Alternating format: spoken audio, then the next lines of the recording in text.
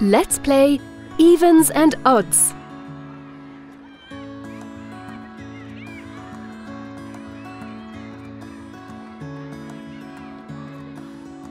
This game teaches children how to add and subtract single-digit numbers.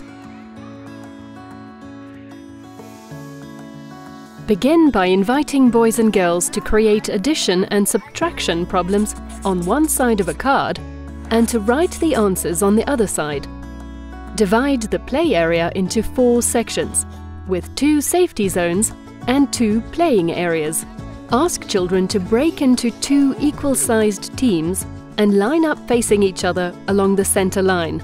Name one team odds and the other evens. Next, show and read aloud a math problem. If the answer is an even number, the evens will chase the odds to their safety zone. If it's odd, the odds chase the evens. If a player is tagged before reaching the safety zone, they must switch teams. After children have been tagged, ask them to share what the answer was. Read the math problems with increasing difficulty. Invite children to take on the role of calling out the math problems. If the game is too difficult, shorten the length of each play area.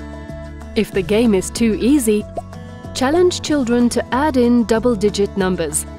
Throughout the game, make sure boys and girls are participating equally and that everyone is playing safely. After the game, pause to reflect. Talk about how to add and subtract single-digit numbers. And that's how you play evens and odds. Have fun!